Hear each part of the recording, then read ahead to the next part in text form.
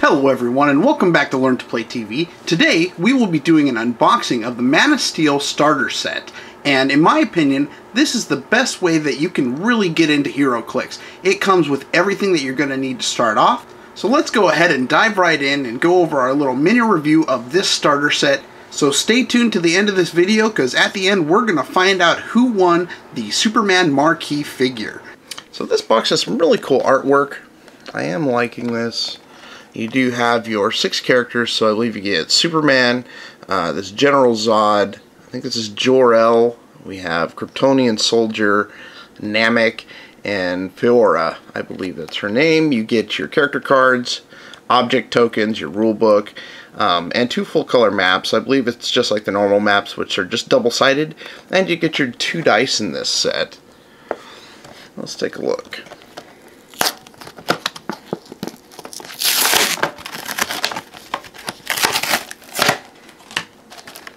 So before we move on to our little review on the characters you get out of the starter set, let's also take a look at what you get. You get your WizKids 2013 core rulebook. This is going to go over the majority of the rules and how to play the game. A lot of great information in here, good reading, as well as the most important thing you get is your powers and abilities card. Now this card is updated for 2013. This has the new changes to some of the abilities, as well as they are debuting a new ability, which is a pink ability. Now these pink abilities are going to be really cool, give a new aspect of the game. For your speed ability, you have Sidestep here. This allows you to give your character a free action that allows your character to move a lock speed value of 2. So I'm wondering if you're going to be able to utilize this, like if someone's coming and charging at you, and maybe you could just step to the side and they'll miss. That'd be kind of cool. But I don't think we quite have any characters that have pink abilities out yet, so we'll have to see how these play out. And for your attack abilities, we have what's called Precision Strike. That states when this character makes an attack, it can't be evaded, and the damage dealt can't be reduced below 1 or transferred. Now that can be cool, especially if you're going up a character that has Mastermind and he's just dishing all the damage he's taking out to someone else. Here's a really cool one, which is called Invincible, which states half of the damage dealt to this character is ignored. That ability looks really cool. I can't wait to try that one out. And last, for the damage abilities, we have what's called Empower. And this states when an adjacent friendly character makes a close combat attack, this character modifies the adjacent friendly character's damage value by +1. Now this is going to be my favorite ability out of the new pink abilities. Sidestep is pretty close, but I really like to get in people's faces and really do some damage. I'm really thinking I'm going to utilize Empower a lot. Moving right along, you also get your light and heavy objects here. You get your special terrain markers, and on the back of these special terrain markers are just the rubble markers, so if you're going to end up taking out a wall or something, you can use these to mark that. You get your 2 dice. Now these are a little small for me. Some people really like to use these. Me, I prefer regular sized dice, but this is cool. Definitely need these to start off. You also get your character cards, and these will go over all the abilities that your characters can use. And in this set, you also get your Heroclix Online redemption code. Now this code can be used to redeem some special Man of Steel characters on Heroclix Online. And if any of you guys play, I'm going to give this code to you. Remember to go ahead and subscribe and leave a comment down at the bottom. And I will go ahead and choose my favorite comment and get in contact with you, and we'll go ahead and we'll give you this code. So let's take a look at the map you get out of the Man of Steel set. This is an outdoor terrain map, which really looks kind of cool now that I'm looking at it. You have a lot of elevated terrain out on the outer edges of the actual map, which are all rooftops, which would be very, very cool, especially if you have a team that has some flyers with some range up there. You can park them up there and have pretty good range over most of the map. You also have a lot of hindering terrain, which is located in the areas here down below, as well as some blocking terrain, but not too much. I'm really just liking the landscape on this map. This map really has some cool just features here. Looks like there was a big battle, almost like a plane crash that happened here. Got some cars smoking and burning. So who knows, maybe this is an actual scene in the movie and we're actually giving you a spoiler right now. I hope not. But if it is, this map looks really cool, and it is probably going to be one of my favorite maps to play on. I might have to try this map out and see how it plays. This looks really cool. I would say teams that use a lot of stealth would be very nice for this. There's a lot of hindering terrain. Again, ranged teams could probably find themselves right at home, especially if they have the flyer ability. They can get right up on top of these rooftops and take some pop shots and snipe a couple people that are out on the map. Now here's our second map. It's got a lot of elevated terrain. The ground level starts out down here where you have your water area, and you have a couple hindering terrain here on the outsides, but this terrain just keeps getting higher and higher, so where you have the first level, second, third, and fourth. You're not going to be able to cross up into corners like this here. You're really going to have to make sure you go up the exact ways that they're telling you to go to get up there, unless you have flying and you can completely bypass all that. But this map looks like, you know, maybe there was a big battle, Superman and his opponent came crashing into the street and just made this giant crater here, and you have all your sewer lines pouring water into the middle. Very cool looking map. I have played on this map before. Now when I played on this map, the ironic thing is my opponent was actually using the Marquee Superman, and he has a really insane defense ability that allows him to have a really wicked regeneration. And what it allows this Superman to do is, if he is on an outdoor terrain map, depending on his elevation, he can then add that elevation to his D6 roll for regeneration. So when I was fighting my opponent, I had him down to his last click, and he was up here on the 4th level elevation. He was up here, and he was going to roll for regeneration. Now, if I didn't push all my guys to try and kill him and get him out of there, no matter what he rolled, he could potentially get to his first click just from being on the 4th elevation. So for this map, it's just wicked for that Marquee Superman. But enough of the maps, let's see what else we get out of this set. These are the 6 characters that you start off with from the starter set, and I'm going to go through and tell you the point values and point out a couple abilities for each one of these characters. The first we're going to go over is Superman, and he can be played at 2 point values. He has a 200 and a 150 point value. He's got a trait that is called an inspiration, which allows friendly characters with lower point values to begin or end an action adjacent to Superman. They are able to use willpower for that action. Superman's first click, he starts off with charge and super strength. He does have impervious, which is really nice for his defense at an 18 to start, and he has probability control. This isn't too bad. Looking at his dial, he's fairly strong and right on the money for a Superman character, and at 200 points, I'm feeling that he's a pretty decent character. He does have a damage ability that starts on his second click that allows Superman to use defend and probability control. Now here's the catch. He can only use these abilities to replace the defense value and reroll rolls for characters that are not on their first click. His 150 point line isn't that bad either. He starts off on his first click with a 9 hypersonic, with super strength at a 10 attack. He does have invulnerability with the 4 damage. Not bad to start off. He holds on to those stats up until his second click, where all he really loses is 1 movement, but he still holds hypersonic, as well as his attack drops down to a 9, but he still holds on to super strength. As you get a little farther into the dial, on his 3rd and 4th click, he loses his hypersonic and gains running shot, and he continues to drop down in his speed value, where he drops to an 8 and then a 7 by this 4th click. So he's really starting to slow down for a Superman. And on his 4th click, he loses his invulnerability and picks up toughness. Toughness is nice and all, but with the damage output that is coming out on these newer clicks, everyone's got around a 3 to 4 damage. The -1 with toughness, it'll help, but it's not really going to save him from much. Overall, for 150 points, I say it's a fairly decent character. He starts to drop off towards the back end of his dial with regen on his last click, so you're only getting about 6 clicks of life for 150 points, but overall he's definitely playable. And here is Jor-El, who could also be played at 2 point values, one at 100 and the other at 75. Now for 100 points, he has 7 clicks of life, which isn't bad for 100 points. What's really nice about Jor-El is his first few clicks, he has Leap Climb, which would be nice to get away from characters, and on his 1st and 3rd click he has TK.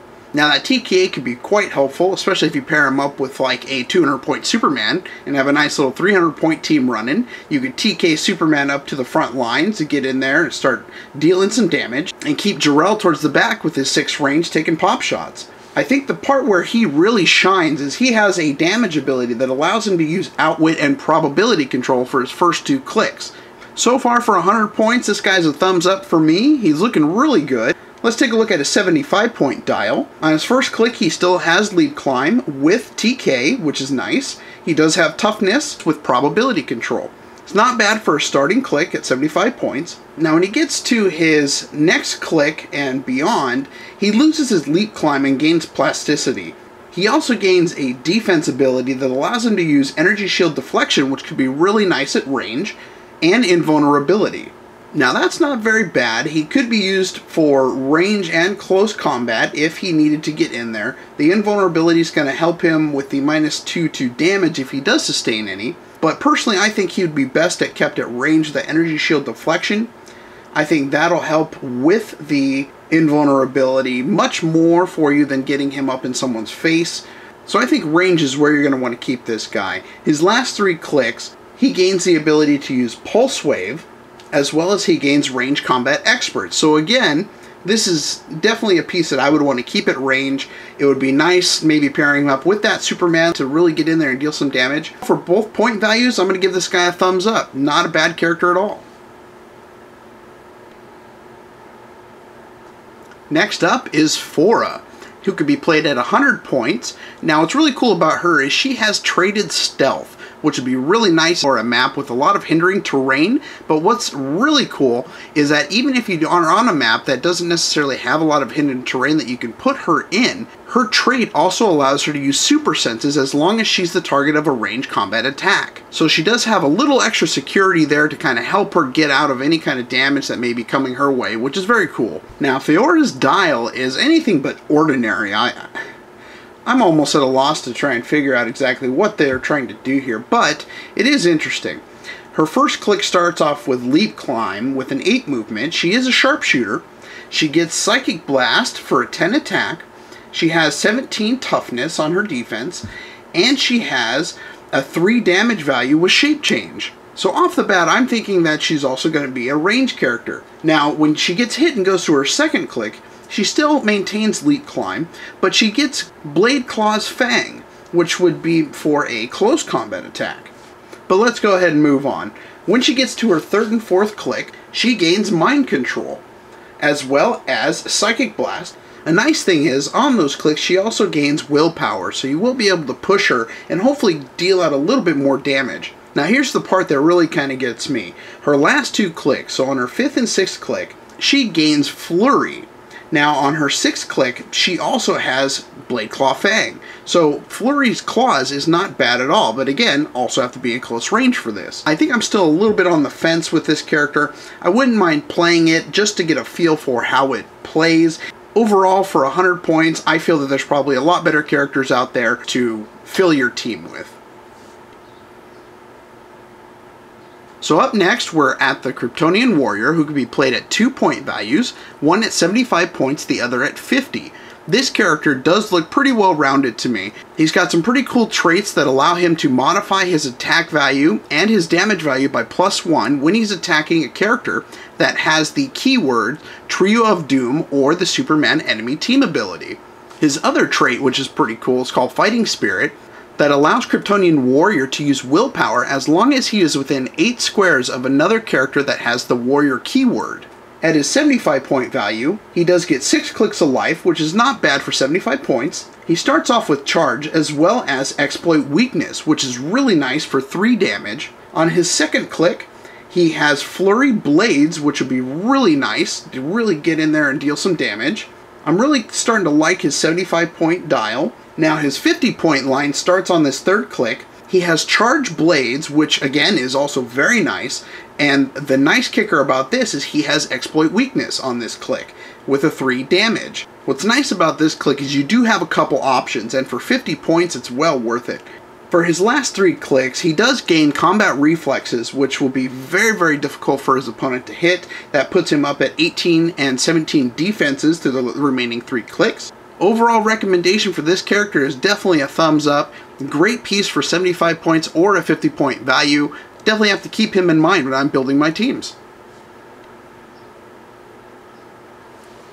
Next, this big guy here is Namek, and he can be played at 100 points. Now this character is a giant, and that can be used towards his advantage, or it could be his downfall. The only reason why I say it could be a downfall for Namek is because of him being a giant, and his dial really putting him up close. This leaves him wide open from attacks at range, and even from line of sight, because even if you are based with a character, if your opponent has another ranged character behind that character that you're based with, he can still take pop shots at you because you tower over him. But that's just some extra food for thought. Now let's take a look at his dial. On his first click he has an 8 movement with charge, which is not bad, get him right into the battle, with a 10 attack, and he has invulnerability with a 17 defense. Now hopefully that'll help sustain him if he does end up taking a hit. Now, when you get him to his second click, he does lose his charge, but he gains an 11 attack power, which would be very nice. And he gets toughness on his defense. And his attack power, he actually gets a special power called Enrage. This allows Namek to use Battle Fury and Close Combat Expert. Now, what's cool about Close Combat Expert is with the new rules from the 2013 pack card, or the Powers and Abilities card, it allows you to choose where you would like the +2 values to be applied to. So you can either apply it to your damage, which he's at a 3 damage on this click, and you can bump it up to 5 with that +2. Or, if you need a little bit more attack power to get through your opponent's defenses, you could also place it on your attack power, or even go 1-in-1. Overall, I would say this character is worth the 100 points. I'm going to give him a thumbs up on this. Let me know what you guys think as well. And here's the big bad guy himself, General Zod. He can also be played at 2-point values. He has a 200 point and a 100 point value to choose from. For his 200 point value, he has 8 clicks of life. And for 200 points, that's not bad, because when I'm looking at his dial here, he does have a lot to back himself up. On his first click, he starts off with Running Shot with a 10 movement. He has a 10 attack with an 18 defense and invulnerability. And he also has a damage ability. It's called Military Strategist. This allows General Zod to use Leadership and Perplex. Now, he can use Perplex normally, or he may also target each friendly character that is within line of fire and with whom he shares a keyword with. He has Kryptonian, Soldier, and Trio of Doom. Now, I'm going to have to get clarification on this, because when I read this ability, I read it as he can use Perplex by normal means, or as long as characters that share keywords with him are within line of fire, he may target all of them and perplex all of them up. Now, if that's the case, this could be an amazing piece to play. I could see him being the tent pole for a nice soldier army, or even if you were to play all the Trio of Doom. So take that for what it's worth. On his second click, he keeps his abilities. He still has his Running Shot, but he does lose 1 movement, so he's down to a 9. He does pick up an additional attack power, so he's at an 11 on his second click, and he still keeps his damage ability, which is that Leadership and Perplex. Now, as we get into his 100 point value, which starts on his third click, he maintains his Running Shot with a 9 value, and his Energy Explosion. Now, he does lose his invulnerability and picks up toughness, and also gains an 18 defense. His fourth and fifth click also look decent. His fourth click, he maintains his Running Shot, but loses it on his fifth, where he gains Leap Climb, so that'll be nice to get away from adjacent characters. On both clicks, he picks up Psychic Blast, so he does lose his Energy Explosion, and he goes down to a 9 attack. So this is where it looks like he's starting to kind of slow down on his dial. He does keep decent defense abilities and his toughness. He's sitting at an 18 defense, and then drops to a 17 on his fifth click, but he also keeps his enhancement. Now, for his remaining 3 clicks, he does maintain his Leap Climb, but drops to a 7 movement across his last 3 clicks. He does pick up Blade Claw's Fangs. I think the best part about his last 3 clicks is that he loses his toughness and he gains combat reflexes. So this is really going to help him maintain his 18s and 17 defenses. I'm going to give General Zod a thumbs up on both 200 and 100 point values. I can see him really being the forefront for like a soldier team, really getting in there and just getting in people's faces.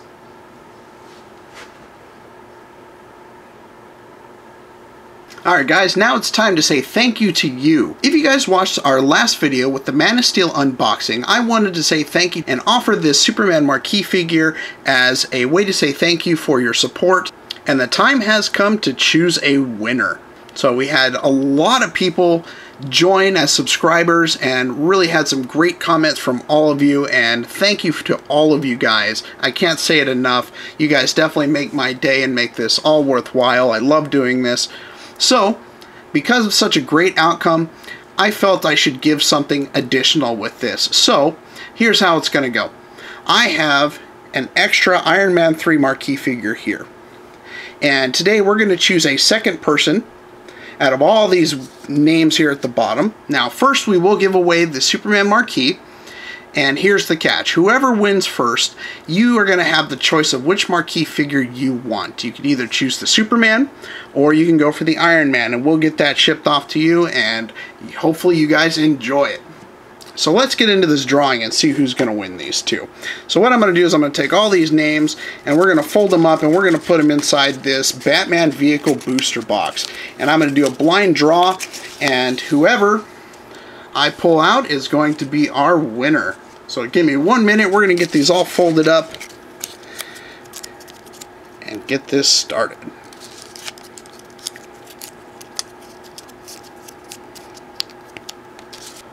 Alright, there we go. Alright, so we're going to go ahead and we're going to throw these in here. There's nothing in the box. Nope, just an empty box. Take all these here. Alrighty.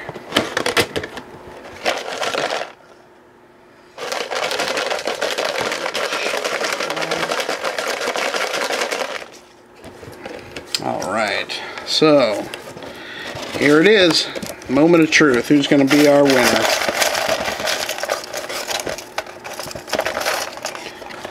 Alright, and this is going to the Ultimate Ninja. You are our winner. Thank you very much for your support, and thank you to everyone else. Now you are going to be able to take your pick at which marquee figure you would like.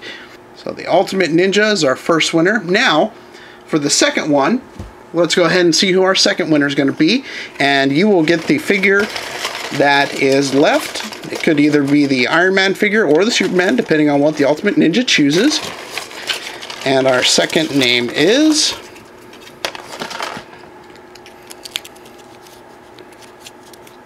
Suicide Fox. I will be sending you guys messages to get your information.